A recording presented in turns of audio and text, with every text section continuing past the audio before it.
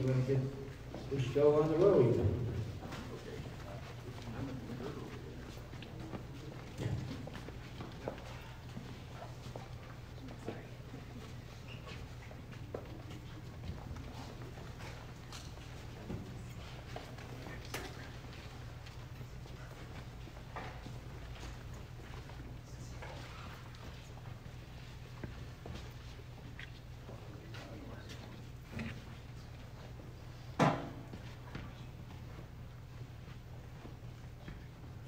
Have enough chairs.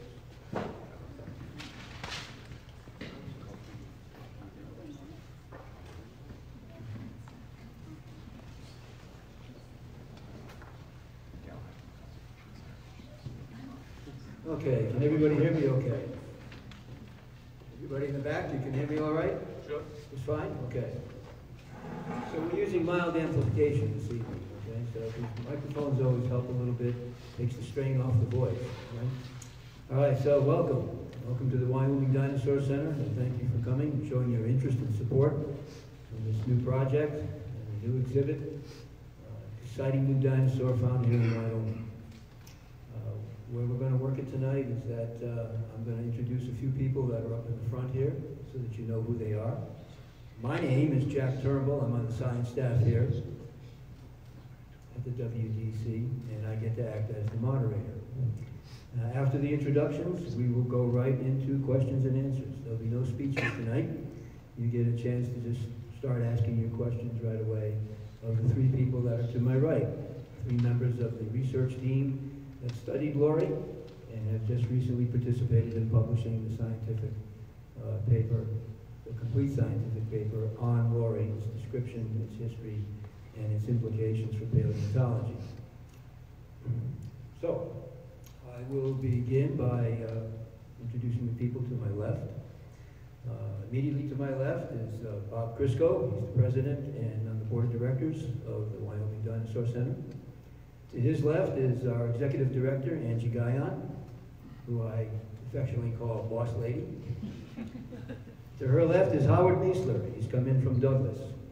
Okay, and it's the Miessler family that's responsible not only for the fact that we have the Lori specimen, but because we also have the bones from Jimbo the Supersaurus that you see here in the museum.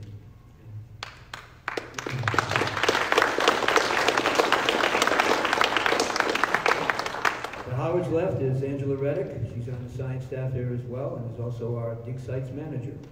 Okay? And to her left is Andrew Rossi on the science staff here, and Andrew also participates in public relations and public outreach here for the center. So on my right, we have three members of the research team, as I said earlier. To my immediate right is Bill Wahl. He's our lead paleontologist and also the manager of the preparation lab here. Next to him is Dr. Dean Lomax, who's come in from the UK, all the way from Manchester. He is on the faculty at the University of Manchester in Manchester, England. And to his right is Jessica Lippincott, who is on the science staff here as well, and serves as our education programs director. Okay? Very busy job. There are three other members of the research team that are not here tonight. Scott Harmon, who is a PhD candidate at the University of Wisconsin in Madison, and he's the lead author on the paper and is the communicating author for the paper. Those of you that are in the press, you have a media kit. If you didn't get one, in the back corner there. All the contact information you need is there for you to contact anybody on this research team, okay, including also members of the staff here at WDC. There's also Mickey Mortimer, who is a specialist in studying the classification of dinosaurs and using the software to do that. And also Dr. David Lovelace, who is also at the University of Wisconsin in Madison, a geologist. All three of those were not able to be here tonight. And over in the corner on the far right is Levi Schinkel. He is our collections manager and a very good photographer, so he gets all the video and photographic duties around here, taking pictures of all our specimens as part of the cataloging effort. Okay, so those are the people that are here to serve you tonight and answer your questions. Okay, so we will get started with that right now. Andrew is going to have a wireless microphone here. He's going to circulate around. Anybody has a question, just raise your hand. 2 or 3 people at a time is fine. He will sort it all out and get the microphone to you so you can ask a question of the panel. You can ask a question individually to anybody on the panel. We're on a first-name basis tonight as well, okay? All right, just first names for everybody. Or you can throw it to the panel as a whole and they'll sort it out and try to give you reasonably intelligent answers. Hi. Excuse me. Hi, my name is Ernie Over with wildtoday.com in Virgin. After receiving the news release, the first question that popped into my mind was non-scientific. Where did Lori come from? What's that name signify? Lori was named for. Yeah, you're right. Yeah. Lori was named for Lori Hockemeyer, who's a volunteer collecting at the dinosaur site for Jimbo as well as the lake. We named it after her because Lori is a small, intense person, and the dinosaur was basically small to work on as well. Now I know. Yep. Thank you.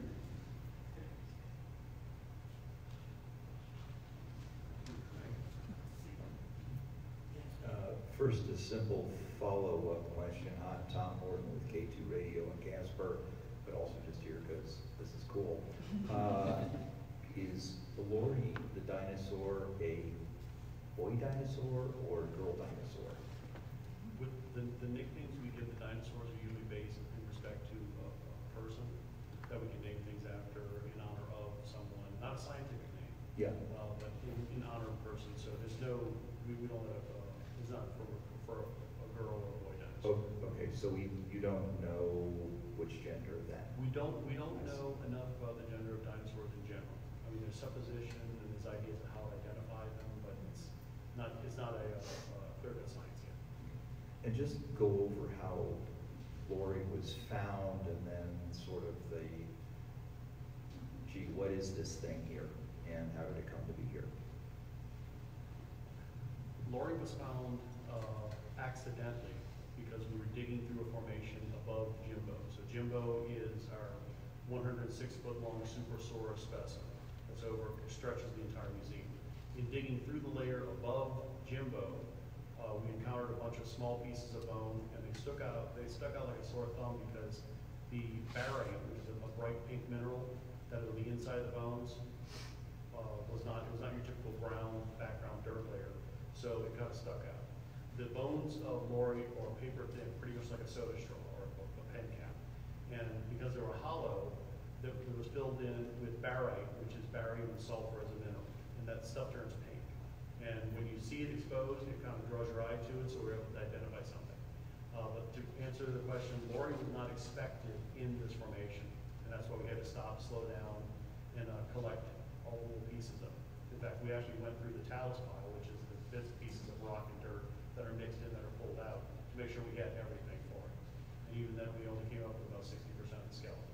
So there was damage done to the specimen, so that teaches you a lesson about going through the stuff slowly.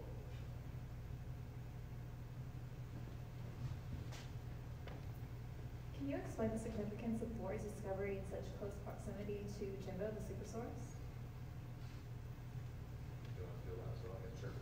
It's the biggest dinosaur in Wyoming and the smallest dinosaur in Wyoming. And to find something of such detail next to something so large is really interesting. It fleshes out a paleo environment. Instead of people picture the Morrison Formation as just large lumbering sauropods moving in herds, well, there were little things around them as well. So it fleshes out the rest of the paleo environment.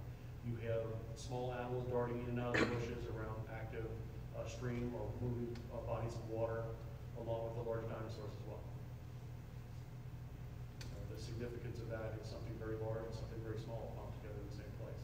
And the detail we're finding on the large bones as well as the small animals is just incredible. I mean, we're learning more about the association of these small dinosaurs to dinosaurs that came after them. So Lori really fills in that gap between an Archaeopteryx, which was found earlier than the Lori specimen, to what's Lori, and then the material that's found in China, which is the Mesolithic Cretaceous, early lid terrain. So it fills in a gap. It was a surprise find for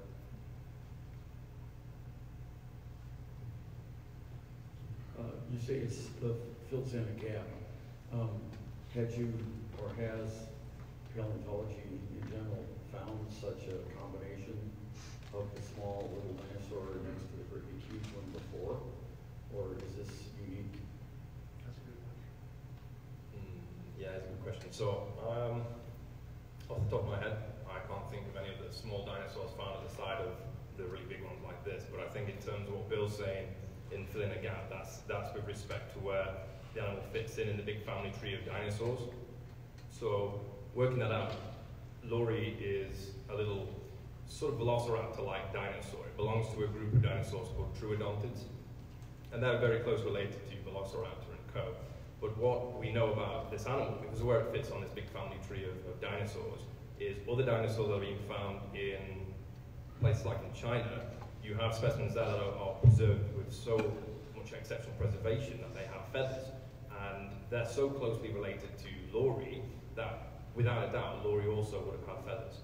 So that's the major sort of discovery with this specimen, because it indicates some interesting insights into the evolution of birds and the evolution of flight generally in avians. And with that, thinking about that in mind, it suggests that perhaps the evolution of flight would have been developed in ground-dwelling dinosaurs. So it wasn't a case that dinosaurs were sort of running up trees and jumping out of them.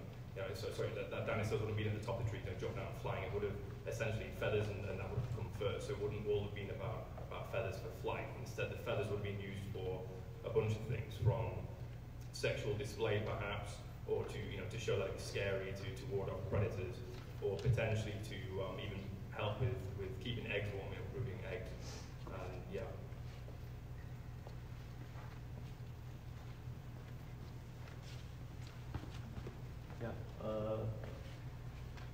My question is addressed to Dean.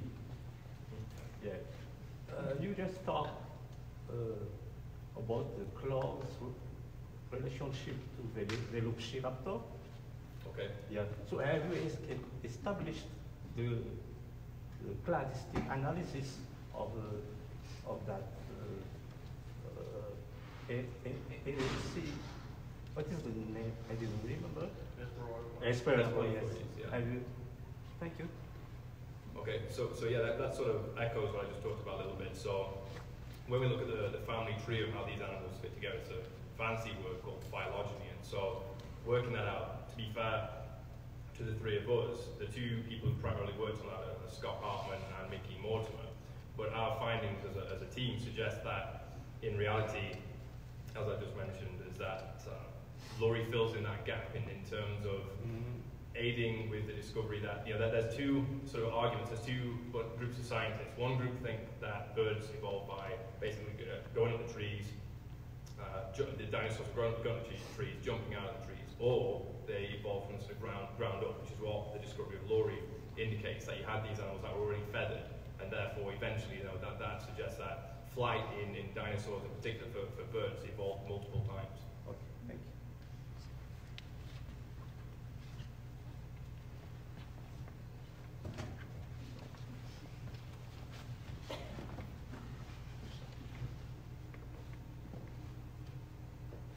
So could you tell us a little bit about what Laurie would have, what kind of other animals that she or he ate, and stuff like that, and what would be the length of its life, or do we know that, or are we talking about, a couple of years, do they live very long, or we probably don't even know that, so. Do you want me to? Yep. Okay, so in terms of what it would have eaten, so paint a picture of this little thing. You can all imagine, right, you've all seen chickens, right? So imagine just a chicken with a long tail and with a sharp snout full of teeth. That's what you're thinking about. That's what Hesperornithoides would have looked like. And it wasn't particularly big. We think it was about roughly 89 centimeters, and possibly up to about a meter, maybe max. But as part of our work, interpreting the bones, we suspect that Laurie was also either a subadult or an adult, so a fully fledged adult.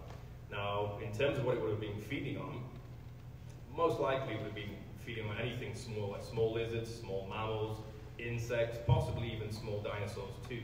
There were other small dinosaurs found in this particular formation where Laurie's from, including a thing called Fruitidans that was found in Colorado. So that's a very small, similarly sized dinosaur. So you can imagine that Hesperornithoides probably would have preyed upon dinosaurs like that too. And then in terms of working out how old the thing could have been, we're not sure. We didn't look at anything to work that out. But in comparison, there are studies done on dinosaurs trying to work out how old things may or may not be. And for example, some of the T-Rex skeletons that have been found, they've been studied and assessed in that capacity. Several of these have been suggested to live up to potentially about 50 years old or something. So, it's possible. Maybe again, anything I suggest would be hypothetical, of course, but in reality, it's easy. Could be. When you consider the closest living relatives now within the groups of birds that have expanded age ranges, if, for instance, like African gray parrots, if you buy an African gray parrot as a pet, you just bought a pet and grandkids you're going to have to take care of as well. If you look at crocodiles and archosaurs, some of these animals are 100 years old. So if you look at something like Jimbo, you have an animal that may have gotten to 75 to 100 years old. Now, in the case of Lori, it is a subadult, but not a baby of another dinosaur. And that was one of the first questions in studying people were going to ask. You think this is something new? Prove that it's not a juvenile of a known specimen. So you have to compare it to all other known specimens in that general area, in that paleo environment. Then you start looking for the associations with that animal as compared to other things like in China, Europe, those parts of the world, from the same time period as well as older and more recent animals. So if you're asking about a feed tooth or something like that, everything on Lori that could be fused was fused. So there were very few gaps between any of the vertebrae that said that it was still growing. Now it might have gotten a little bit larger, and when in the case of Lori being the smallest dinosaur from Wyoming, if it's going after other dinosaurs, it's probably going after chicks or hatchlings of smaller dinosaurs as well, possibly even of its own kind. There's no reason why it wouldn't be cannibalistic as well.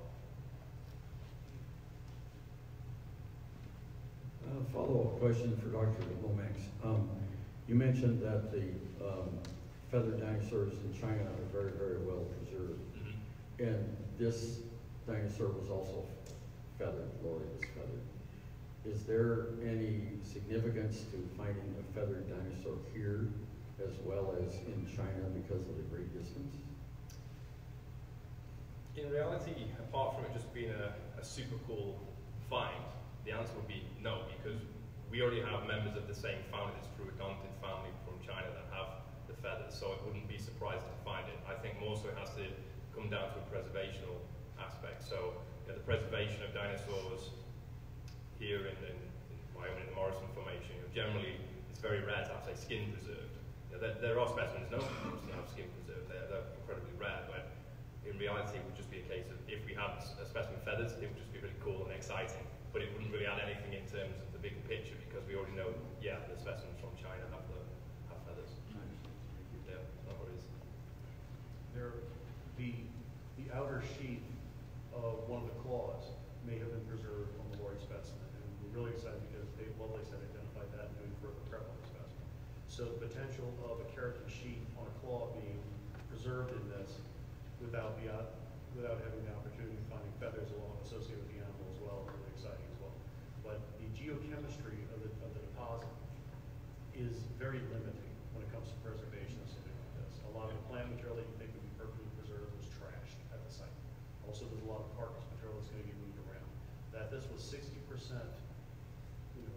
identified or preserved in the position that it's in, with articulated vertebrae for the neck, proportion to the back, proportion to the tail, although disjointed and broken up, and that one of the claws, the arms was a little tucked under and around the head.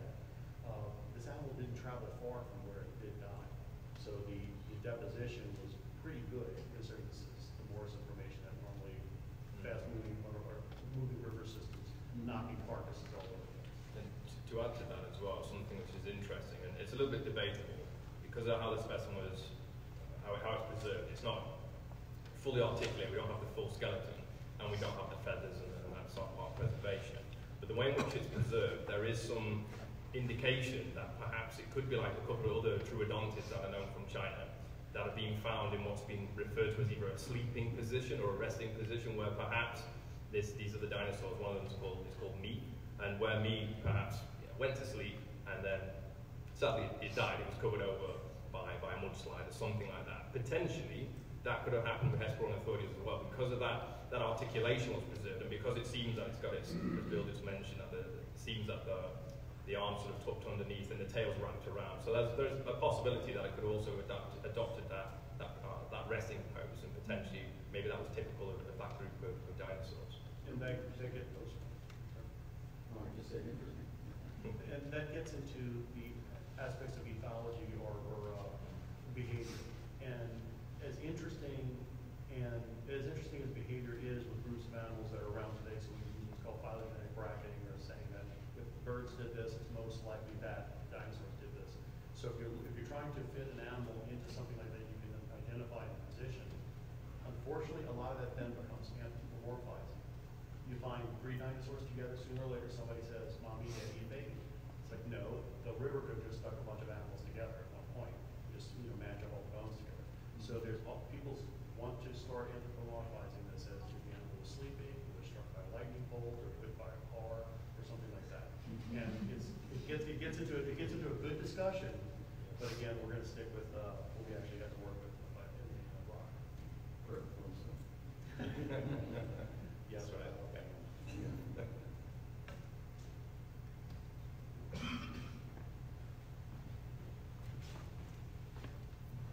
So you mentioned Lori as a member of the Troodontid family of dinosaurs. Were there any specific anatomical features that sort of allowed you to place it in this family? There's portions of the back of the skull were pneumaticized, especially the quadrate. The most important one that for us was there was a slight constriction between the tooth and the root. That has been looked at in other teeth, and it's only featured in 1 or 2 teeth, so that might be something that we look at closer with better identification or magnification or scanning. There's a nutrient groove that runs along the outside edge of the jaw, and that's a feature for Troodontids as well. The back of the skull is relatively large compared to the rest of the body.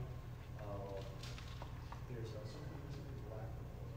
Yeah, there's something else in the diagram and other parts in the skull. The interesting thing with it is when actually Bill originally worked on the specimen as part of his master's back in 2006, right?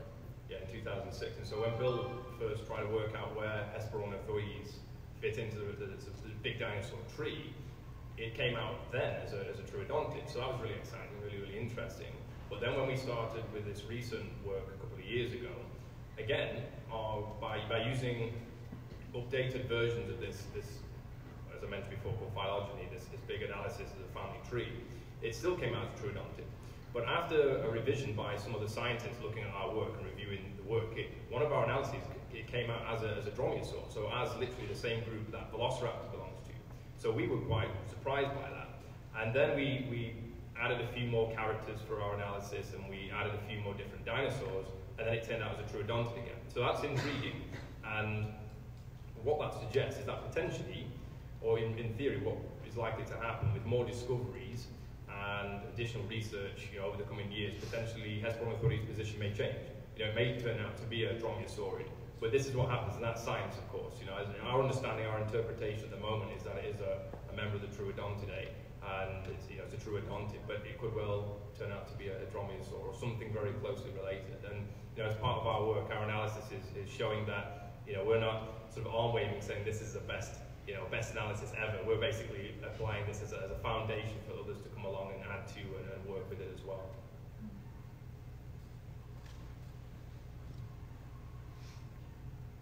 I have a question for Jess.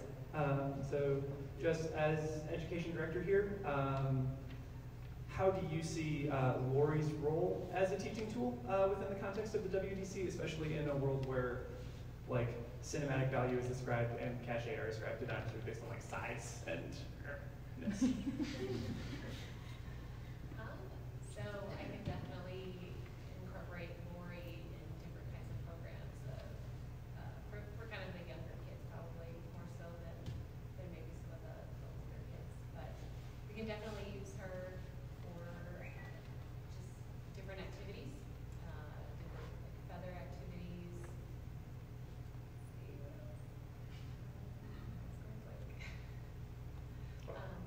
I'm sure, yeah, you can use it for a whole bunch of things, right?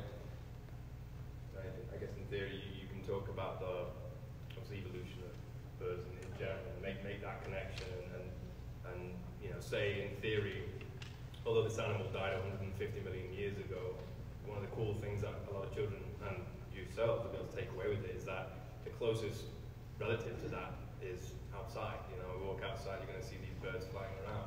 You know, it's not something that died 150 million years ago, or you know, later than that, 100 million years ago. The closest relatives of that thing, you know, outside still alive. So that's always a cool thing. Yeah. I think for kids to take away, it's kind of mind blowing fact. Yeah, definitely like that. They can even dissect their turkey dinner. And eat the dinosaur.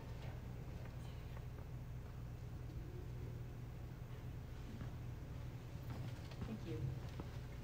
Is it believed that Lori's sclerotic ring would have had a similar purpose to the rings that we find in other dinosaurs, such as Alureinus?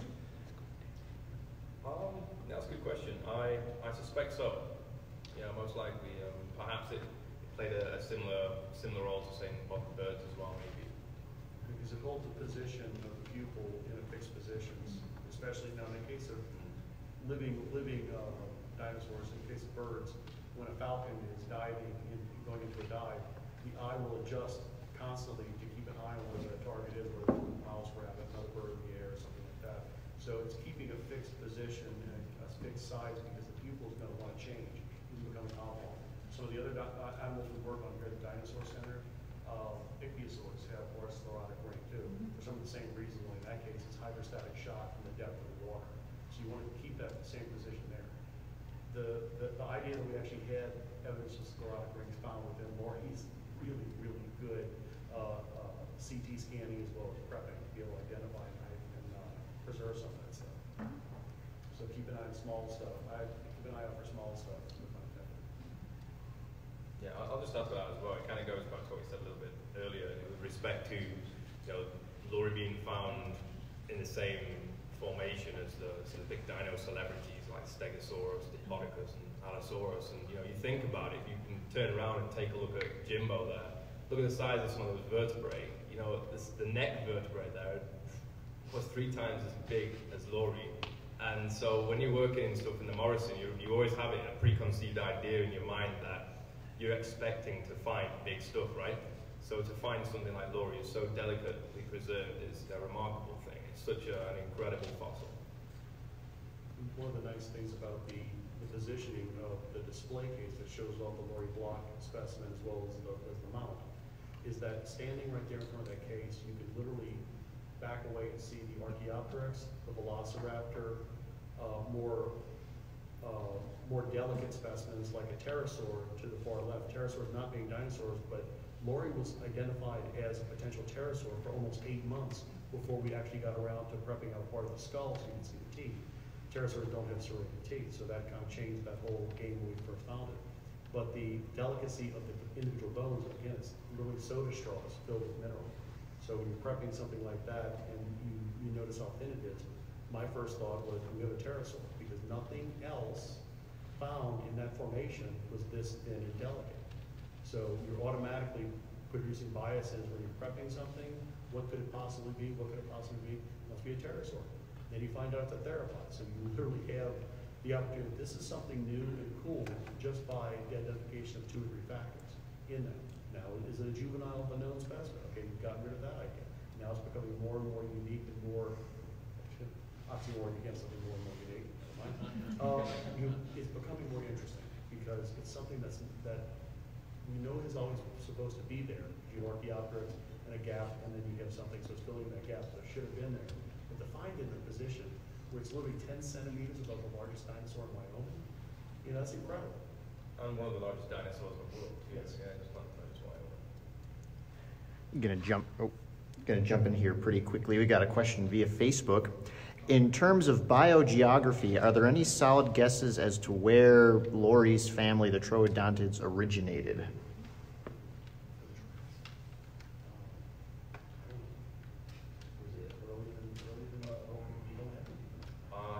No, I guess not North America. Yeah, that's a really good question. I guess you have to look back at the Chinese material. So as it stands still at the moment, that's the older material, slightly older than the Morrison stuff. So I think that's roughly about 155 million years old-ish versus Lori, 150 or so million years old. So I don't know. I think as it stands at the moment, it's difficult to answer that, but I presume it would probably indicate that it's got to be in China, right? If that's the older material, but we'll wait and see what happens with any new discoveries. So older troodontid material in China would also make sense because there is evidence of interchange in the formation of marine animals in the sundance beneath the moors. So if you have an interchange of something like that with a seaway moving animals back and forth, you could potentially have a land bridge or an associated bridge for animals moving back and forth from Europe, Asia, back into North America as well at that same time period. So you have to go back and use maps that have been developed by structural geologists for those specific time periods. I guess one of the other interesting things about this is Laurie is a specimen of one. We have to keep mentioning that it's a specimen of one. If this should be an impetus to get more people out there to look for more in the collections, has there been more material identified? So the paleogeography is a good question for the person who sent that via text. We need more people digging through their collections to find bits of teeth now that they've identified as paper, published paper. We need people looking more in anthills where they find some material for dinosaurs, because it's something this small and this unique for this paleo environment, to only one and this complete, that means there must have been more of them out there. So find that trail. Find the trail from Chinese material all the way back to here, beginning of the Jurassic. Sure, yeah, I'll add to that as well. I think I'm pretty confident that somewhere there is some other elements of what is Hesperornithoides in a collection, almost certainly. Perhaps misidentified as a pterosaur. Exactly, that's what I was going to suggest, is that perhaps they're misidentified as pterosaur, just fragments of bone, because some of the stuff, as you can see, after you can take a look at the skeleton, it's just so delicate, the bones there. So, to identify some of that stuff, you can imagine out in the field, sometimes if you find some of that, it's really fragmentary, you might think, oh, it's just a tiny bit of bone. We've got hundreds of these giant bones we need to collect of Jimbo or the large sauropods or whatever. So I strongly suspect there is something else out there in a museum collection that is most likely Hesperornithoides, but it'll take some time to work it out. But as Bill said, the study's out there now, so people can go back through the older collections and hopefully rediscover something quite amazing.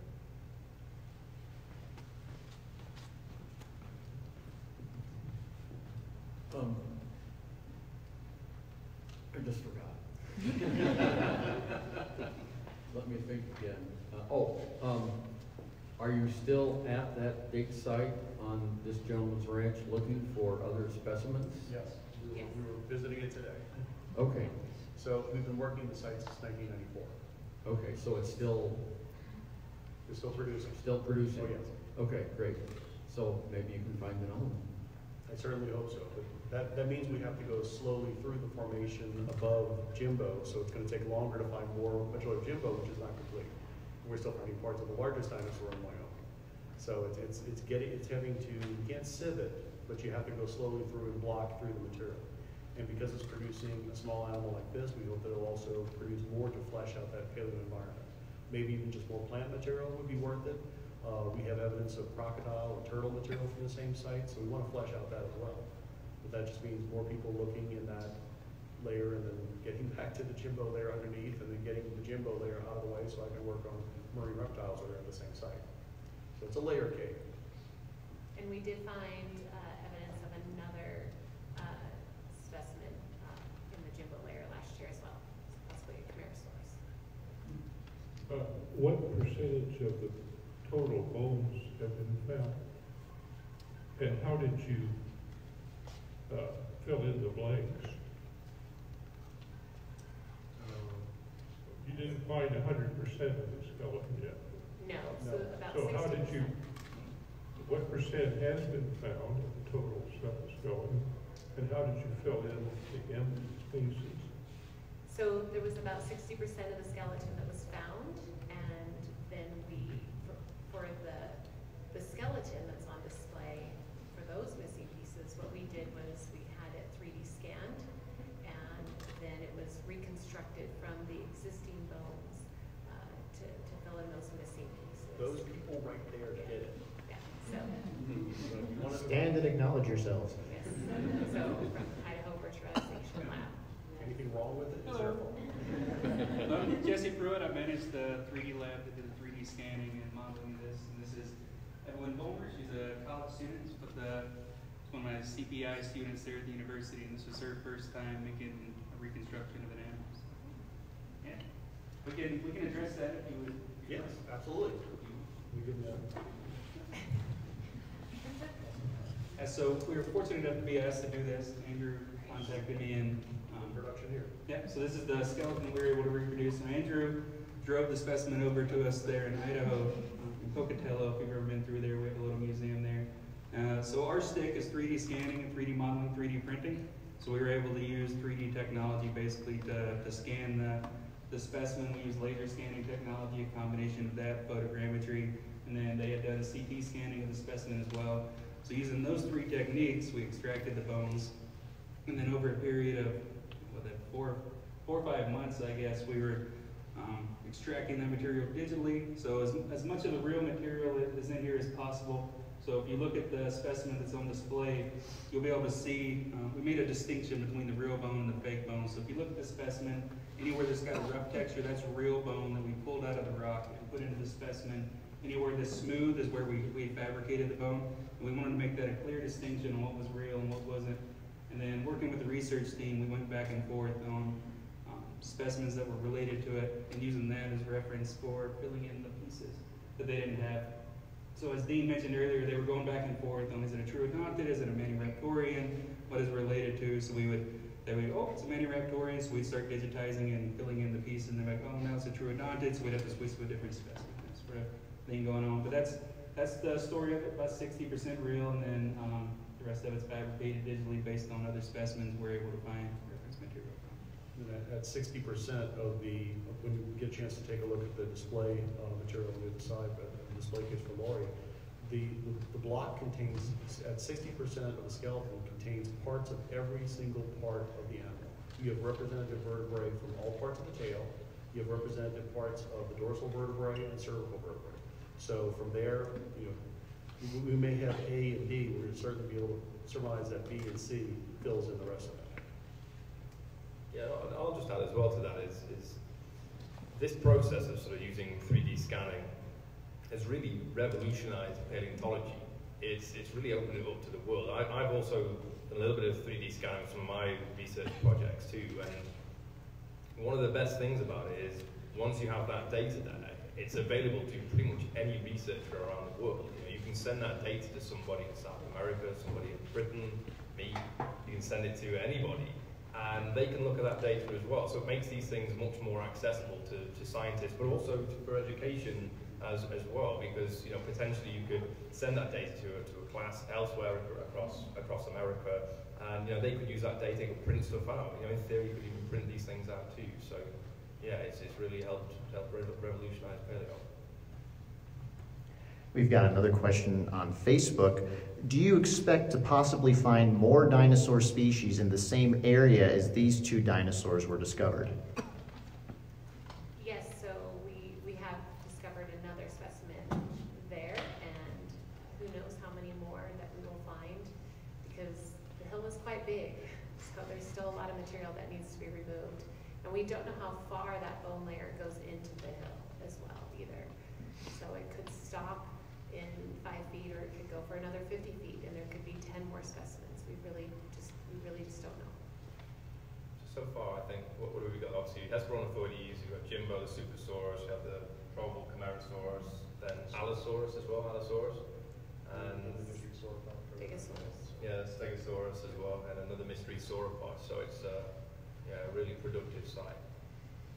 All on a piece of property less than 300 acres.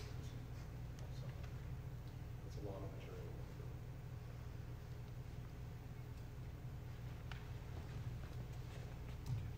So with a formation like the Morrison, what does such a high density of fossils indicate about the paleo environment at the time?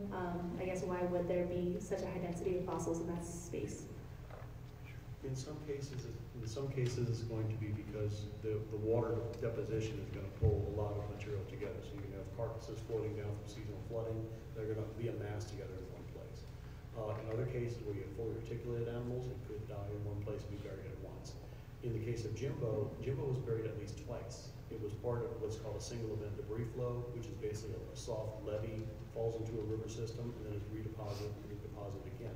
So that's why we think we do not have a complete skeleton of Jimbo, because something that big we only had limited amount of articulation, 3 pieces. But finding multiple things like Lori slightly above Jimbo, which makes it a different quarry because it's a different paleo environment deposit. We're excited about the Lori layer because small things are being found articulating, meaning that the bone, head bone connected to the neck bone, connected to the neck bone, is a lot easier than finding disarticulated material. So we think we have a rich layer of material that has potential. Then you have the Jimbo layer that we have to get around to getting the rest of that out as well. But finding allosaur material less than 100 yards away in a totally different, even slightly below, separate facies within a small area just means you had a diverse paleo environment at that time. Not all those paleo environments were occurring at the same time. So it could be 300,000 years between some of those groups, or it could be as easy as just yesterday, where you had a pond dry up and was reflooded through a system like that. So if you change paleo environments, you change the resources of a paleo environment. Each time, something else is going to take advantage of that resource, like adaptive radiation. You open up an alluvial fan of a river, and within 1,000 years, you may develop a huge diversity of just bird species. So that's one resource that they can expand into. So if you keep changing a resource, something's going to take advantage of that. In the case of the largest dinosaur or something like that, so it didn't get there by itself. There must have been a family group or a herd moving through an area that produced something that big. So where are the rest of them? Well, there's evidence that there's more than one sauropod in the state already. Hopefully the next one's better articulated, more complete, so we can finish our reconstruction. I guess I've got a question actually, not to ask myself, but to ask you, Jess. Yeah, it's not to put you on the spot either. But no, I'm just thinking about in terms of education, in terms of Laurie's discovery and the importance globally for the Wyoming Dinosaur Center as a museum.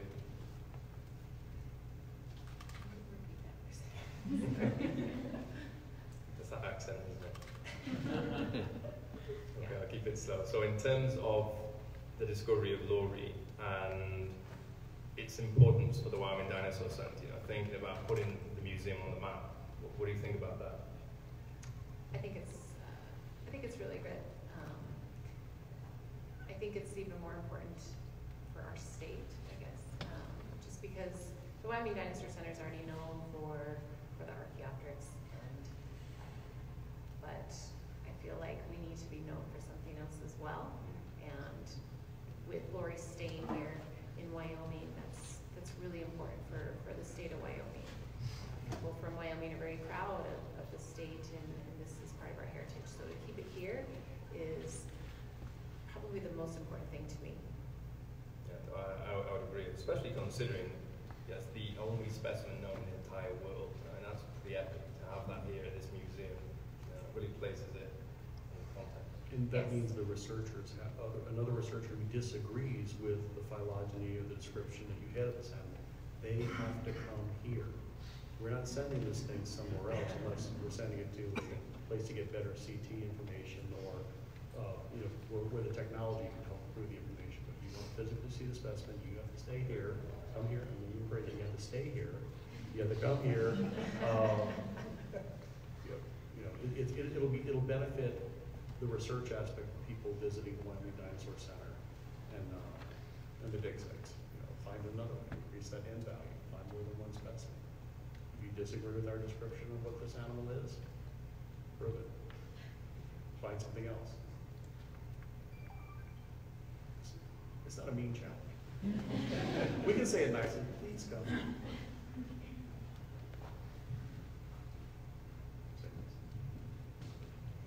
Has there been any egg material found from other known troodontids like in China by any chance? And if so, could you use that egg material that was available to estimate how big the eggs of Hesperornithoides might have been? We could probably estimate what the size range for the eggs for Hesperornithoides already just based on the body shape and body size. So then you run into the kiwi factor, which have a giant eggs, a small bird. But to answer the question about potential of egg shell material, the geochemistry of the Morse information is really, again, it's doubtful where we're going to identify egg material in there, but there's always a possibility. if there's a possibility of finding a keratin sheath on something as small and delicate as the claw for the Lori specimen, there's maybe a possibility of finding egg material buried within that as well. It would have to be within a nesting site, a close to a nesting site, where that means that there's less transport or almost no transport, like what you have the dig sites, the nesting sites for Miesseris up in Montana. So to answer that question, for this time period, in this part of the world, it's possible but not probable, I'll put it that way. But egg size range, I mean, we don't go by the living of the skeleton right now, just suppose that. So how big? Honestly, ping pong ball, I would go with something small.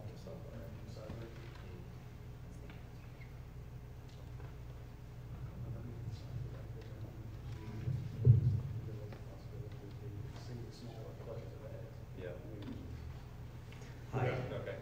Geek tangent, forget what this. Back to people will have to come here.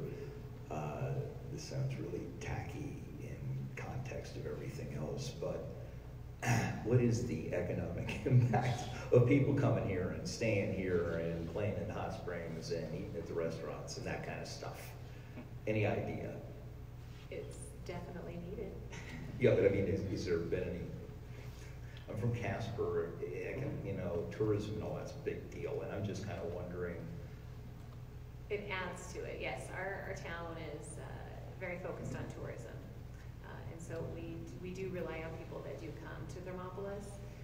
A lot of people do come to Thermopolis for the hot springs, but then a lot of people come here just for the museum. You know, they're coming here on their vacation so they can dig up dinosaurs, and they don't even know about the hot springs. But then there are people that come to the hot springs that don't know about the museum. So it's very important to bring more people here, just because that's what our town needs. And this is the selfie generation or selfie time period. You have people who literally show up and take pictures of anything that they're around surrounding. We've had people where they walk around with a selfie stick in their hand because I'm so out of touch, I thought it was a 9-iron. Why is that person wandering around with a 9-iron?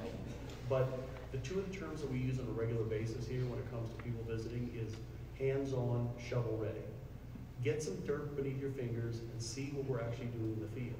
It's nice and pretty to see the articulated position material here and read our explanations and descriptions and interpretations of what they are, but get out there and see what we're doing. For every 1 hour you spend in the field doing the Indiana Jones thing of collecting the dinosaur bone, you have to spend 6 hours in the lab. That's an actual formula. So you want to come see what we're doing? Get your hands dirty by prepping or digging first, visiting the sites, see what we do. Get your hands dirty. And when it comes to that, people are picking up on an experience of something rather than just looking at it through the lens of either through that window or through their own camera. How do you explain going on a wine tour of Europe without getting, somewhat plastered? You have to drink some of the stuff. So if you're going to come out here and explain dinosaurs, get your hands dirty.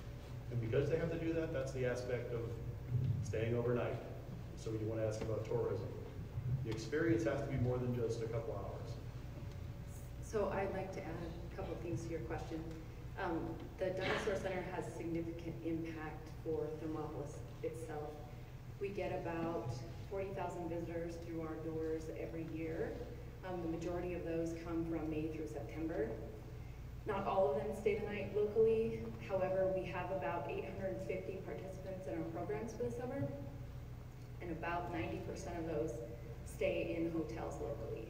So they're shopping, they're buying fuel, they're eating in our restaurants. So we do have a significant impact for the Thermopolis community. I have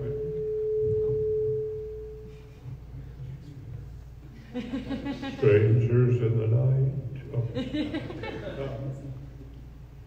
Back in the 1870s, when I was much younger, there were dinosaurs taken out of Wyoming at Como Bluff in southern Wyoming. You indicated, Jess, a bit ago that variety of specimens being taken from Howard's site. How does the combination of his ranch plus the 6 sites we have up on the hill compare with the amount of materials that were removed and taken elsewhere from Como Bluff, we have the same potential as that? I wouldn't say we have the same potential, like the same amount of material, because what we have here is just like a small fraction of what has been taken out. I mean, it's like 1% compared to 99% of the specimens that have been removed. But there is a potential of finding more. I don't think there'll ever be a potential of equaling the amount that's been removed from the state, because it's still actively happening. But we do have the potential of finding more material, yes. Yeah, I guess that also, just to add to that, it's interesting you mentioned about the 1870s, so that we have to go back and think about it's a time called the Bone Wars, these two famous American paleontologists, Cope and Marsh, and they were finding dinosaurs at breakneck speed, left, right, and center. And that's the interesting thing, again, going back to Hesperornithoides here, is that they were collecting so much material, and even then they didn't find anything like Hesperornithoides. Was it a case that because they were looking so quickly, they were passing all the small stuff? Maybe, but techniques have changed quite a bit as well, and over the last 30 plus years, people will be looking generally for smaller stuff as well, and so it really does highlight the significance of Hesperornithoides as a discovery and the importance for Wyoming.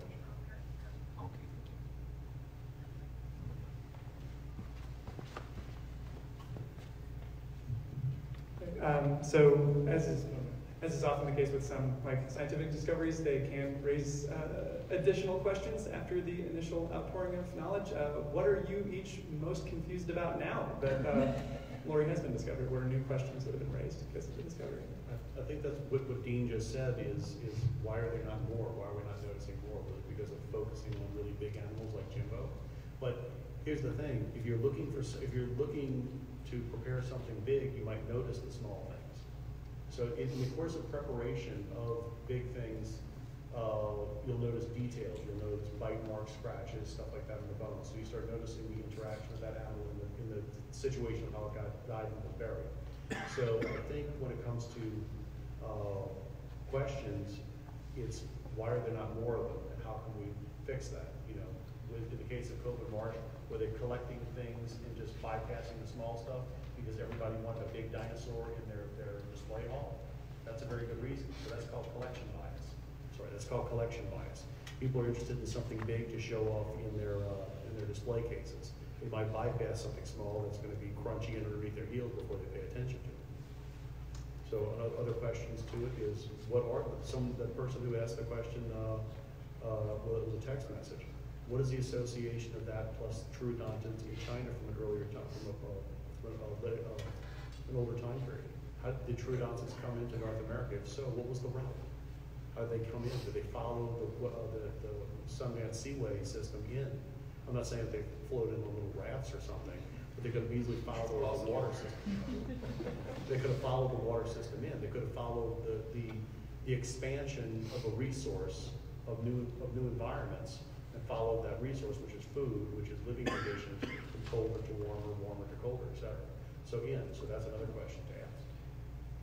There's also small aspects of the skeleton that are not being looked at yet. Other people might pick up the ball and run with it. We have very small, thin bones inside the throat. They're called hyaloids. These are like the thickness of a hair, and they're still visible if you look at that block underneath the microscope. The hyaloid bones. The hyaloid bones associated with the dinosaur control vocalization. They control the size and expansion of the throat. It's something like that. Somebody could maybe tell us whether the thing could yodel or not. It's the little things like that somebody's going to take a next step forward. The information on the sheath on the claw has not been described yet. Is that something that's more geochemistry? What are the conditions that preserve that? So a lot of information can be expanded from that one discovery. Hint, hint.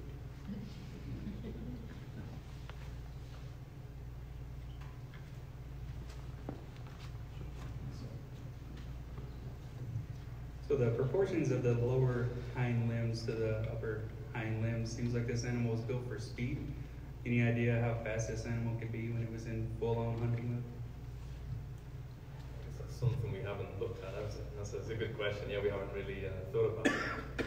guess if we compare it to, say, Velociraptor or something like that, and maybe obviously scale that down a little bit, what do you think? I think your analogy to a chicken is always pretty good. I think that makes sense, yeah. What I look at is it's not a really long tail compared to the Velociraptor. What I pointed out to somebody today is that the Velociraptor has also long bony struts that support the tail all the way out, so the tail was not as maneuverable.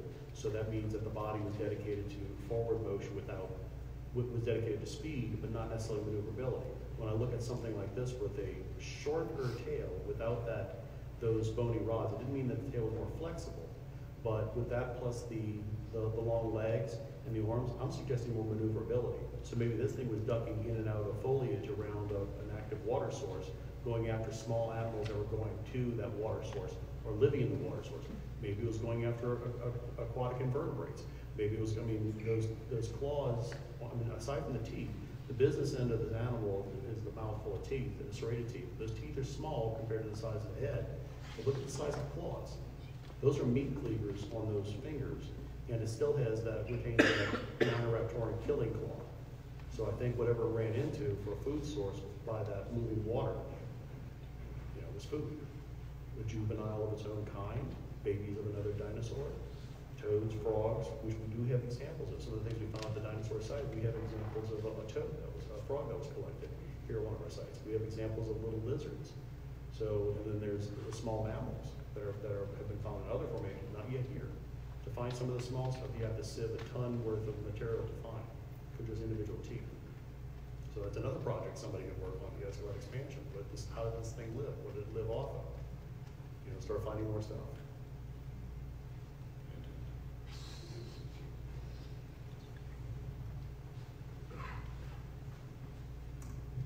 Have you had any researchers indicate, those who aren't involved in the project currently, have you had any of them indicate that they would be interested in looking closer at some of these questions?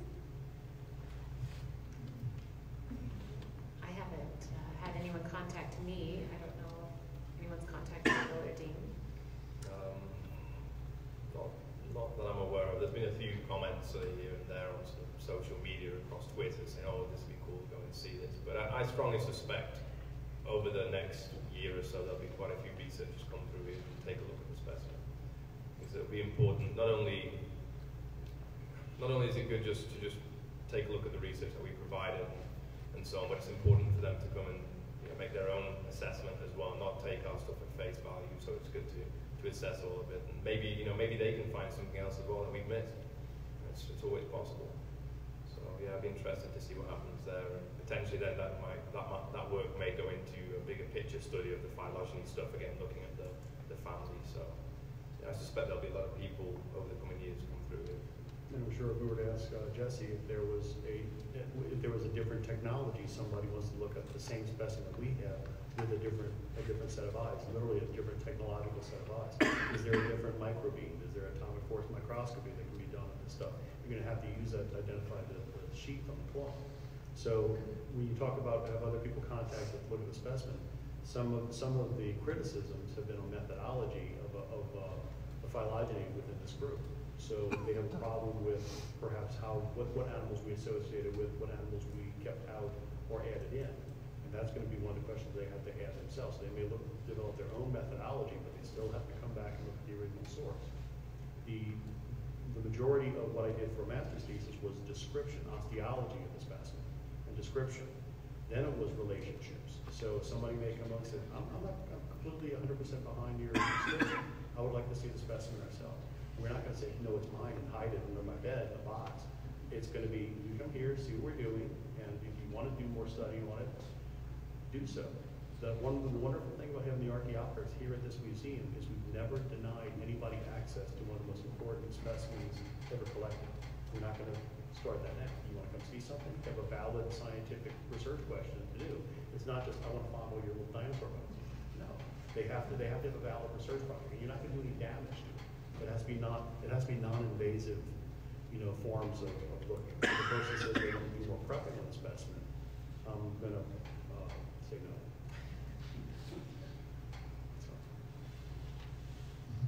Jessica, are you going to develop educational materials for like Wyoming schools and others?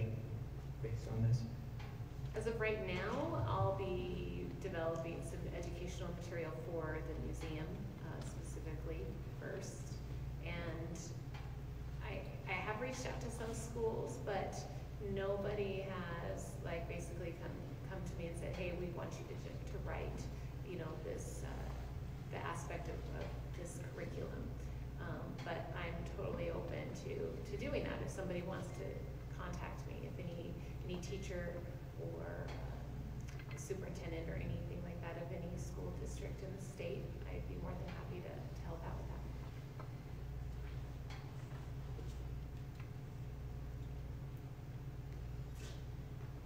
that. Okay, so I'm going to jump in here now and say, as the moderator, exercise a little discretion here. We've been at this for about an hour. Unless there's somebody that has some really pressing question they just have to ask, I'm going to say I think we'll adjourn here in just a few minutes. Excellent questions by everybody. I'm really impressed. And I want to thank you all for coming tonight, showing your interest and showing your support. Jesse, thank you very much for your input. I appreciate that very much. Yes? I have a question for Angie. What is the timeline for the new center out on the highway? Fundraising, right? Fundraising, yes. We're currently still in our capital campaign fundraising, so it'll be a few years before the center is built. Are you going to do anything temporary out there to pique interest to get people over here? No, not this time. Thank you.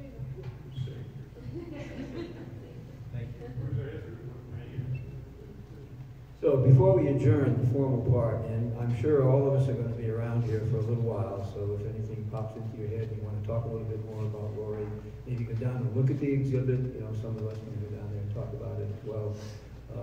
We are going to take a few minutes, bear with us, to make a little presentation.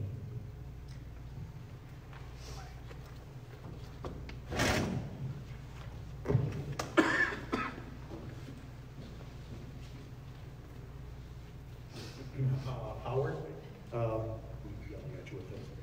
but we wanted to present you. You've asked before. Howard's asked for a copy of every bit of research that's ever produced off his property. He literally has a shelf on his house of news reports, blurbs, stuff in other languages because some of the material was shown off in Japan for Jimbo, and hopefully this is another addition to that shelf. This is a copy of the production paper that took 10 years to get from a master's thesis into a research paper. And we'd like to present a copy of this to you.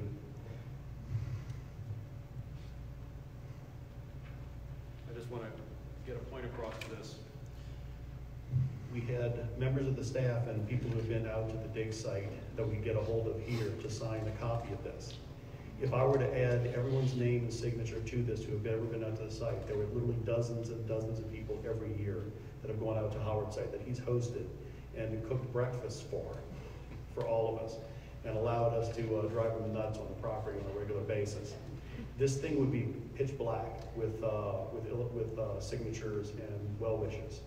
And I'd like to hand you that. That's a copy of the paper. That's what yours is. You're welcome. I have one question. Yes. Didn't that find a stegosaur one time? Yes. Yes.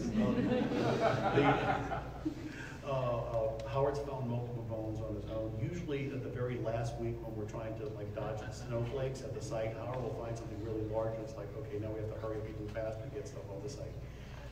But yes, Howard found some stegosaur bones that were at the site that we named for a volunteer who's no longer with us, Jackie, who passed away of pancreatic cancer. But we actually have a little memorial dedicated to the site, so Jackie's still up there for the rest of us.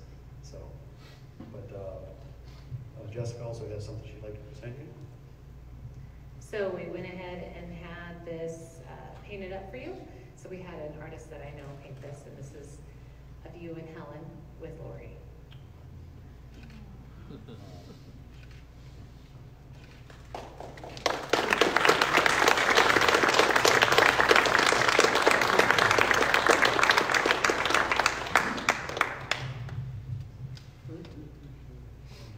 We all miss Helen very much. But we want you to have that to give you a reminder of how much you folks mean to us. Because you've never asked anything from us. hosts as well as, resource impacts on your property for some time. We're a major source of erosion for Howard property. So, but the largest dinosaur in Wyoming came off this hillside. The smallest dinosaurs come off this hillside, and we hope many, many more. We gotta get down to the Sundance. Gotta get all that Morrison stuff out there. So thank you very much.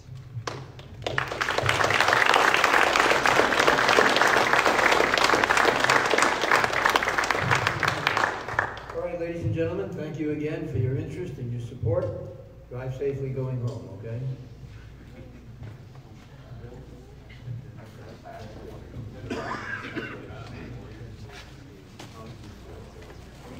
All right, Facebook Live crowd, thanks for joining us. If we didn't get to your question, we'll be able to answer them next time for you. I'll answer them next week on Fossil Friday, so just stay tuned. But thank you all for joining us. Keep it fossiliferous, folks.